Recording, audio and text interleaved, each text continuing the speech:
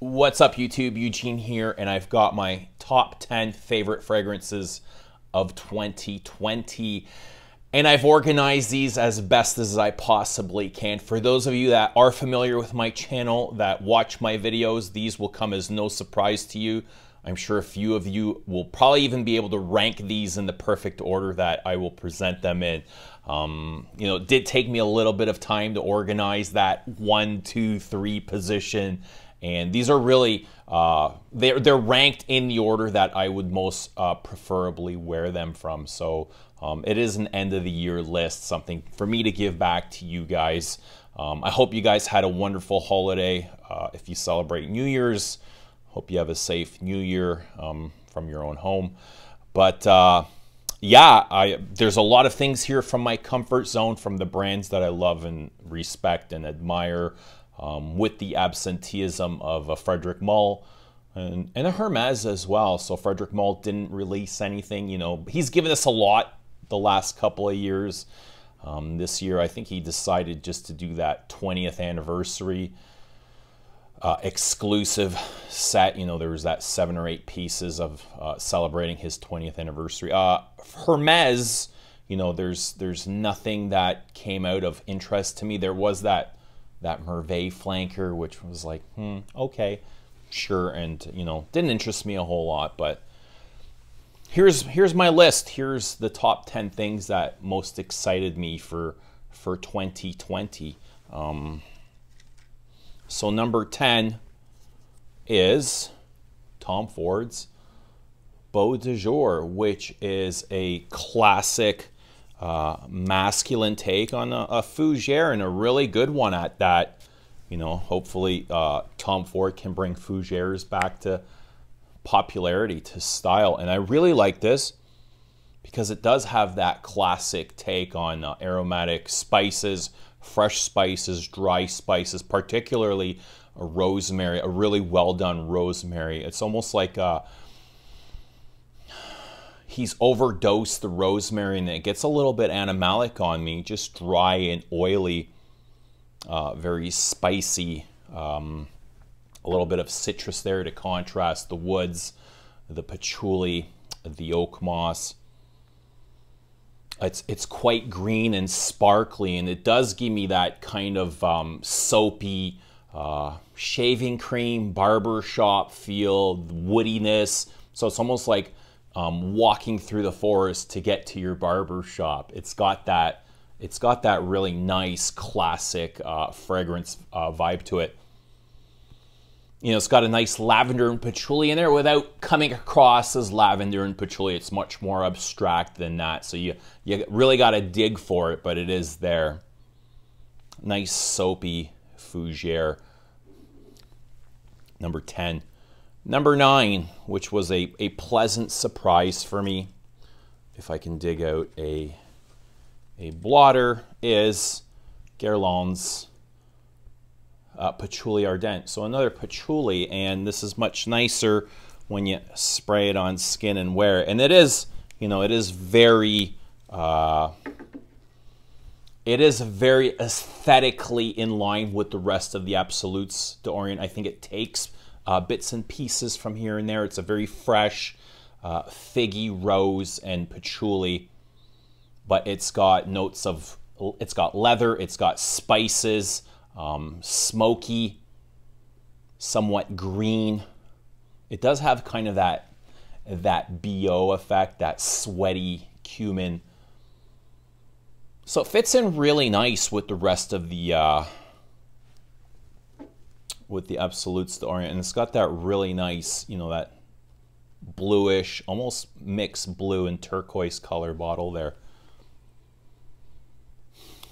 Really good, really nice fragrance, Middle Eastern vibe.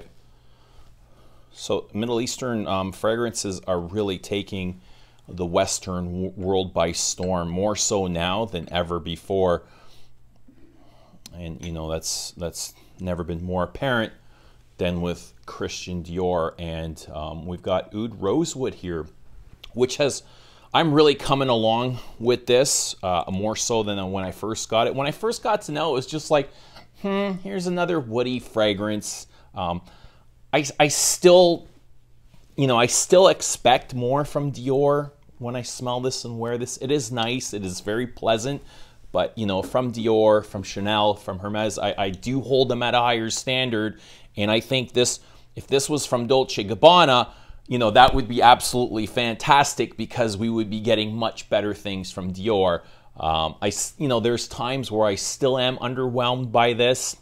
So it is, you know, there's some fruitiness, some woodiness. To me, it's mostly leather. It's almost like a more streamlined leather oud without, you know, the balls, the harshness to it, the challenging aspect. So it's like they took, you know, they took away leather oud from us. They stripped it down, they gave it a tune-up, and they brought it back out in this really streamlined oud rosewood. It is a little bit rosé, you know. I wouldn't call this floral by any means. It's mostly balsamic leather and some spices. It's really got no kick to it, no harshness. It doesn't come across as Middle Eastern as you know, maybe the name implies, oud and rosewood. I don't get any oud. There might be a touch of smoke to this, but as far as oud, no. Oud is very perceptional here, and it's perception basically, unless you're wearing real oud. So it can mean anything, but for the most part, oud here means smoke or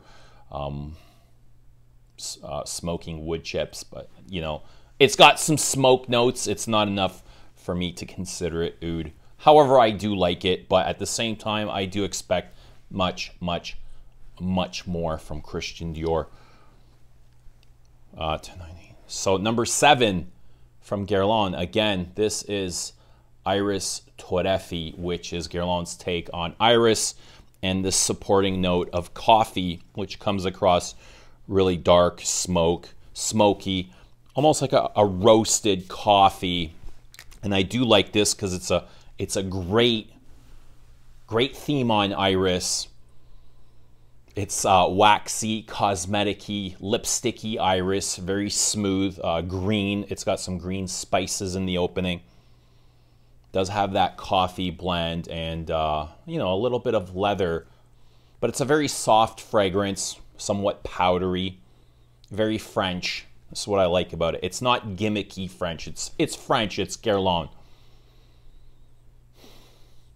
It's very nice, crafted beautifully. I do like that a lot. All right, now we got another Christian Dior, and this is Rouge Trafalgar, which is a fruity chypre, a fruity patchouli, if you will. And it's kind of surprising that I have this on my list. And it is kind of, you know, again, gimmicky from Christian Dior. I would leave this to other brands like Dolce & Gabbana or YSL. This would be kind of like Chanel doing Pink Sugar, or Guerlain doing a fragrance with Angelina Jolie as the face of it. Oh wait, they actually did do that. Right, so, you know, this is Louis Vuitton at the helm of Dior and Guerlain. It is a nice fragrance. This is really more gimmicky than anything else. But it is, you know, it's a lot of, it's fruitiness. You got your citrus, your mandarins, and your grapefruits, a little bit sour, contrasting your fruity notes. A really well done strawberry, some dark cherries in a very sparkling fashion. So it does have, you know, as much as it is fruity and citrusy, it does have a little bit of heft to it. You know, there is substance to this. It's not just a boring patchouli. There's that nice sparkle. There's a sugar note. You get a nice contrast of all that with that patchouli in the base. And it just kind of really has this nice sizzle on skin. I like the way this wears more than the scent itself. So this is like, there's something about this scent that really contrasts nice on the skin, and it's got a really nice pop. And that's really why I rate it so high. It's not for the genre. I'm not crazy about, you know, patchoulis and that sort of thing, but there's just something about it that wears really good. That's number 6. This is 5. 1, 2, 3, 4, 5. And you're going to notice the theme here. They're all woody orientals. This is Spice Blend. This was released, I believe it was released last year. It was late last year. It didn't come to Canada since till early this year. That's why I include it in this list. For me, it's basically a 2020 release. And I know this gets crapped on a ton. In, you know what? I know why it gets crapped on, because my bottle had actually crapped out. This is... There's like literally nothing coming out of here. This is my second Christian Dior bottle to do this year. The other being my original Eau de Svahan, where the sprayer just stops working, which is unfortunate considering the price and the cost of these. But I do like this a lot. It is a woody oriental. It's got that bay rum accord in the top, which I don't like. I don't like boozy scents. I just, again, find them kind of gimmicky. That quickly fades away. And you get that kind of waxy, cosmetic-y bit. Softly, it's a subtle waxiness to it. The spices start coming out. I get the cinnamon and I believe it's nutmeg and pepper and clove, which transitions into a nice patchouli ambery base with some incense, and it's got kind of this ambery, churchy vibe to it, slightly resinous, but I like this a lot. To me, it's very wearable, and that's why I like it. It's not challenging at all, and I kind of place it in line with Dior's other woody orientals with Santal Noir, Mitza, and Ombre Nuit, and I would place this right under Mitza, to be honest. I'm not a fan of Santal Noir. I do like Ombre Nuit, but I find Spice Blend has a little bit more substance to it. All right, so let's move along here. Number 4 is from Gucci, a Midnight Stroll.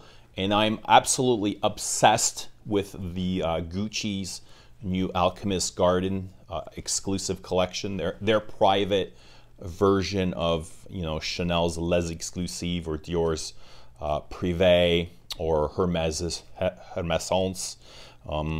Guerlain's Parisiens, or Arts and Materials. So it is exclusive. It is a little bit harder to find. You know, there's not many folks talking about these.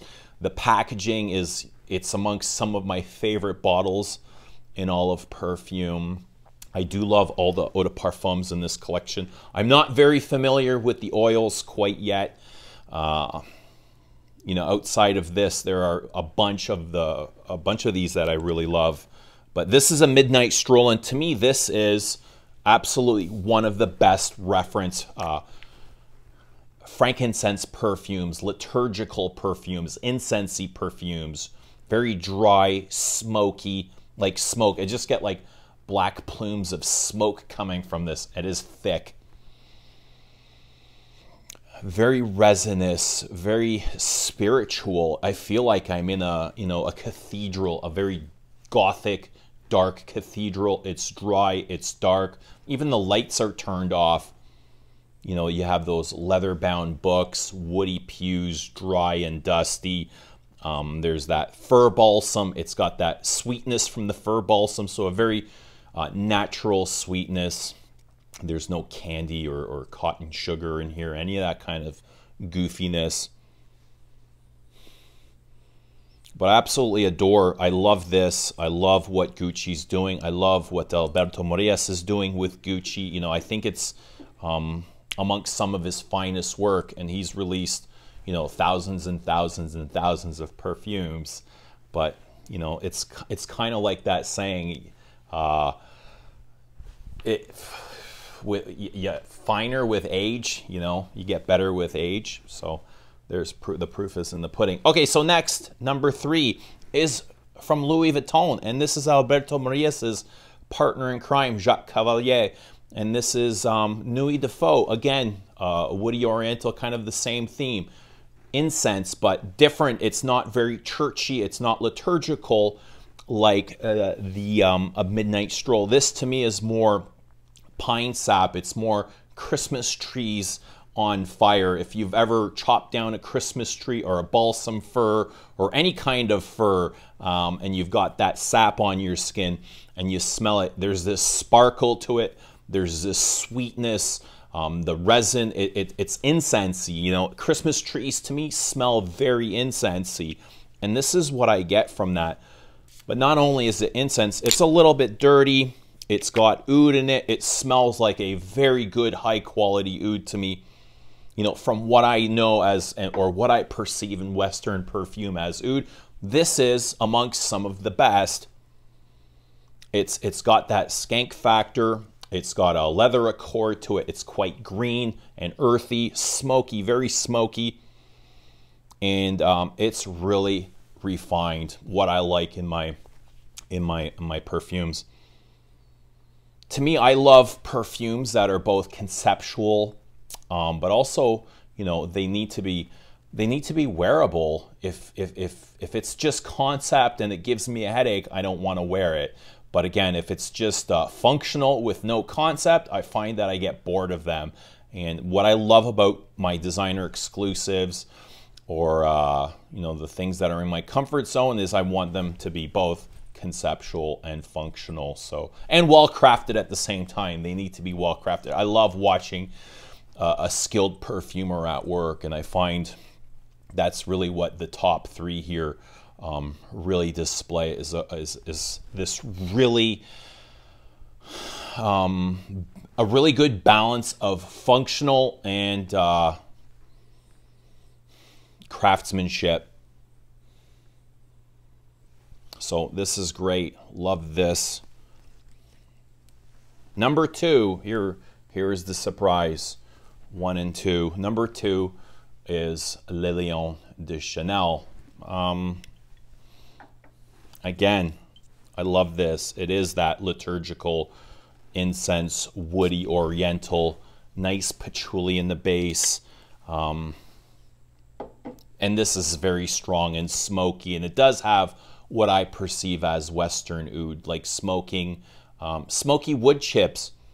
Almost like somebody in one of my recent videos compared it to Agar Ibn from Hermes. And yes, I agree. That is very smoky. It's like smoked wood chips, but this doesn't have the sweetness of Agar Ibn, which has got that sweet fir balsam. But this does have some sweetness in it. It's more a sweetness coming from, let's say, almost like a caramel, or it's not praline, it's caramel or tonka. It's almost like a scorched tonka or caramel. I find that same caramel in sycamore. I find sycamore to have this odd caramel note, and I think they almost taken that caramel from sycamore and amped it up here. It's not sugary sweet. It's almost like a more natural caramel smelling. And it fits, you know, perfectly into this composition, giving that smoked, dry, crisp, burnt woods a little bit of sweetness. It's like scorched woods. I also get that, you know, that Chanelade, that Chanel, that DNA of that floral, waxy, balmy cosmetics, but it's also very scorched, like scorched lipsticks. A nice bitter rose in the tops, contrasted with the citrus, but very churchy, very resinous, smoky, dry. Got that. It's got that that abrasive patchouli in the base, golden hues of amber, but it's all, you know, it's all really refined to Chanel's. The way Chanel does things, the way we know Chanel to be. So, you know, it's both conceptual and functional. I can wear this. I know a lot of people say it's not for every day. It might be a little bit too bold or daring, but you know, I don't think so. I think for me, I can wear this almost on a daily basis. You know, 1 or 2 sprays. I wouldn't go all crazy on it, but I think for me, you know, I think I'd be much more comfortable in this every day than I would, let's say, Cuir de Russie. But there you go. All right, number 1. My number 1 fragrance from 2020 is from Gucci's Alchemist Garden. This is Hortus Sanitatis, which has absolutely blew my mind. Hortus Sanitatis is the Garden of Health. That's what the translation is. And when I wear this, when I study it, I totally understand what they mean by that Garden of Health, because in here I get Band-Aids, I get cream, ointment cream, to put on before the Band-Aid. It's a vegetal, like stuff that grows in the garden, all healthy stuff that you'd find in a health store that would help you recover. I think the timing of this fragrance is perfect, the Garden of Health. In this year, 2020, with all that we're going through, this is absolutely, it's just like the coincidences are mind-numbing. I do get this kind of mentholated vibe, which, I see in the color of the bottle. It's got that turquoise blue to it, which looks kind of mentholated. This is mentholated, like a Vicks Vapor Rub, like a polysporin cream. It's got this weird fishiness to it. Not quite aquatic. It's just like dry fish. So it's like taking a handful of ointment cream. What's that orange stuff you'd put on? Iodine, maybe. Some iodine, which is mentholated as well. Vicks Vapor Rub, polysporin. Just take a handful of that, goop it on, and stuff it inside of a dry fish. And, that's what I smell, all in this kind of this vegetal accord. And it dries down to, again, this woody oriental. I get this really nice camphorous patchouli, abrasive patchouli, a very ambery, incensey. It does have that resinous, churchy accord, very similar to Le Lion and the Midnight Stroll and Spice Blend, which I think has kind of become this, I don't want to call it a fad, because this is all really coincidence more than anything, that all these brands have released these genres in the same year, unless they know what each other is doing. But this is kind of what's in right now. Hortus Sanitatis, my favorite release of the year. All those notes, they do kind of strange and bizarre, but oddly they work. They don't smell as disgusting as all that sounds. So I love this. I love everything about it. I love the packaging. I love the cat there, the logo. You got the nice cat there. I love, the whole line to me is fantastic. Virgin Violet, I think it's a great woman's handbag. The whole thing is, one of the best cosmetic-y, makeup-y handbags that I've smelt in all of perfume. The amber is really nice. Eye of the Tiger, a very nice smoky vanilla, somewhat almost like a gourmand smoked vanilla. Yeah, there you go. This is my top 10 of 2020. Let me know what you guys have enjoyed discovering the most this year. I always love hearing what you guys have discovered and what you're wearing. Let me know what you think of my discoveries. If you have any questions, I'd love to hear them. Anyway, if you haven't, please subscribe. So many of you are watching without subscribing. We're always talking about fragrance here, more on the serious side, I would say. We like to have fun once in a while, but yeah, don't forget to subscribe, like this video, and we will see you soon. Thanks for watching, and take care of yourselves.